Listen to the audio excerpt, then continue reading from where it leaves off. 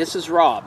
First off, I want you to please excuse traffic noise, wind noise, any of this stuff. It's too nice a day for me to be doing this inside. I've been outside since, I don't know, 4 o'clock this morning because it's Youth Turkey weekend and I didn't want to go in the house. So, that said, I'm going to tell you the story of this drop tine buck that we're having scored. Last season, I put a tent blind in a spot I call the hub that I hunt. It's where 6 trails come down off the mountain into one funnel and go into an oak flat. In the past, it's not been ever really that great to hunt. It was a good spot during the rut. Every once in a while, you'd catch a buck cruising through. But for some reason, this year, this spot was on fire. I put the tent blind in, and I used my zero trace that I had bought to hunt that spot because of the wind. And I was seeing between 12 and 5 and 12 deer every time I sat that blind for the month of October. I had a lot of deer come by that I was hunting with my bow, and there was a lot of deer that weren't anything I wanted to shoot. A lot of does, a lot of small bucks, but then there was a lot of big bucks, and most of them were usually right out of range, as of course, right? So it was the end of October.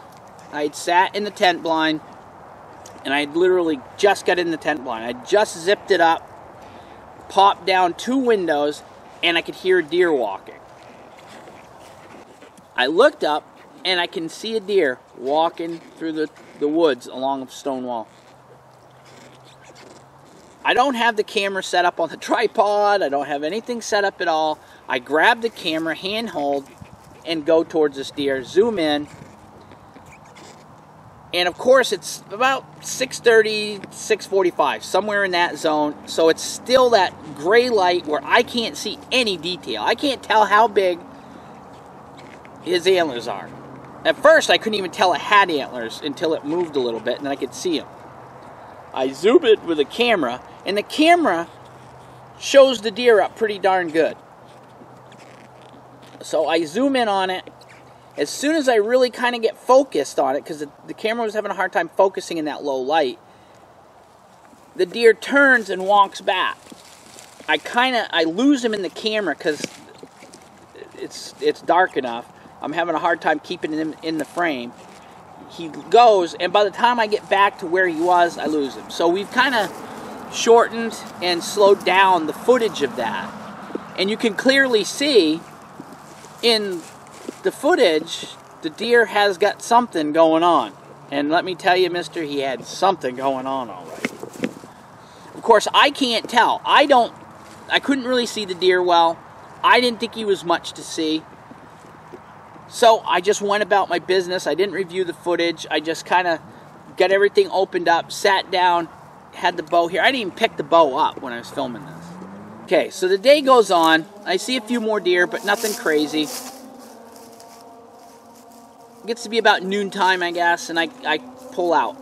Afternoon time, these deer pretty much stopped using that funnel. They're up, they're bedding.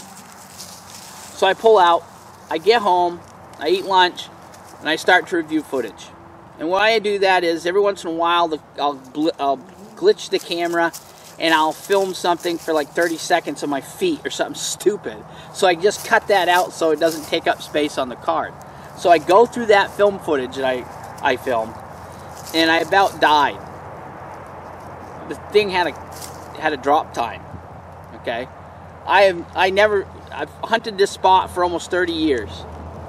I've never seen a non-typical, I've never seen a drop tine, I've never seen a split brow, I've never seen anything. They're always mainframe 8s or mainframe 10s, no junk, no nothing, just perfect deer. So I was pretty excited. So I started calling him the mystery box, and make a long story short, I never saw him again. I sat that thing 4 or 5 times, saw a ton of other cool deer, never got a shot at anything. I let a nice 10-pointer pass because he wasn't quite that big. Anyways, never saw him again. So youth weekend comes around, and I had kind of stopped seeing as many deer at the hub. I decided that we were going to still hunt. So we still hunted the top of the mountain, and I'm running into, all of a sudden, my nephew and I were running into rubs that are just, you know, trees this big around. Which, you know, there's some big bucks up there that I've got on camera. A tree that big around is nothing out of the ordinary. We came down off the mountain late afternoon, heading back to the house, and walked past the field. And when we walked past this field, I saw a rub on the other side near a man-made pond. And we went over and looked at it, and I was just in shock. The size of this rub. And we took a picture of it just a little while ago. We went back and got a picture of it. And as you can see, it's huge, and it's on. There's like 2 cedar trees on the whole property, and the property is really big. There's 2 cedar trees, and of course both of them are completely rubbed up, as you can see here. And that one tree is huge. You know, I don't know how it looks in the picture to you, but it's big. It's not an 18-inch wide buck that did it. It's something huge. So I knew then that I had a big buck running around. But anyway, so let's fast forward through the deer season. I never saw him during deer season. Kind of bummed me out, but I said, okay, shed season's coming. A lot of times these big bucks I don't ever see again, but I find their sheds. So we had gotten 2 or 3 of the bucks that we were really looking for. Found their sheds. Everything's going good. Never find a drop tine buck. It's driving me nuts. I had 2 deer I hadn't found. The drop tine mystery buck and a big huge framed 8 that I have. Couldn't find him. So it's getting towards the end of shed season, like now. It's youth weekend for turkey this weekend, so maybe 1 or 2 more weekends and I'm done. My nephew texts me, and there's a picture with it. So I click on the picture, and here's this big wide drop tine buck. And I knew as soon as I saw it. So I asked him, where did your buddy find this? Because his friend had found it. He had told me, and basically the town that he found it in is 9.5 miles away from here, as the crow flies.